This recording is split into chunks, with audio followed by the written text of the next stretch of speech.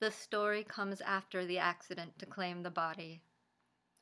The way she claimed me. She called to me with everything that she is, body and language, non-differentiated. She quacked sort of like a duck, a tiny yapping sound, and rubbed her head against me and her sides and her head again until I picked her up and took her to our home. At 3 months, she was inquisitive. She wandered, played, she asked questions with her body like, which are the best objects to nap on, and where does the sun hit at 3 p.m., and will this new person pet me and let me sit with them? And this new person? And this new person? Is this cheeseburger wrapper edible? Is there a cheeseburger inside? There was no I can has. She had and she was and she was and she climbed and she opened my heart and crawled in and nuzzled and purred.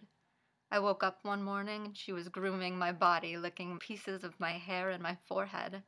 She was claiming me, calming me, telling me the body is a word, an idea. There might not be anything real there under this image.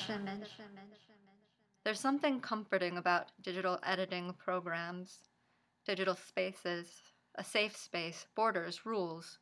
Under duress, under the stress and the knowledge that the body fails, my body will fail me. I failed her, her body failed her. We failed her, her body failed her, her body failed. But her language. At 12 years, after refusing food and medicine and spitting the 3 cc's of syringe-fed water out over and over all day, we knew. I knew her body, her language, her body. On her final night, it was hot in the apartment. The air conditioning was broken. I watched over Skype as she stumbled to her water bowl, lay down in it, her front paws arched under and her head resting on the lip of the wide bowl. I think if she could have fit her whole body in, she would have. She was still asking questions like why this, what, why, where, or maybe I was asking those questions. Our bodies so far apart, but I could feel her and read her language. In the water bowl, she asked, will my whole fit into this cool offering? Because... And I had no response. And I only felt cold. I told her over Skype, it's okay to go. My spoken words betrayed everything my body felt, but I remind myself that my body is not the only body that feels.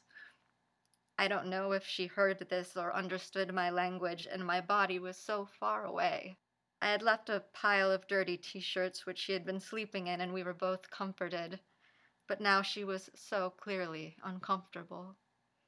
She was ready, I wasn't ready. She was ready, I wasn't ready. She wasn't, I wasn't, and... Everything demands, and everything gets my attention until I snap. The program holds steady when I cannot.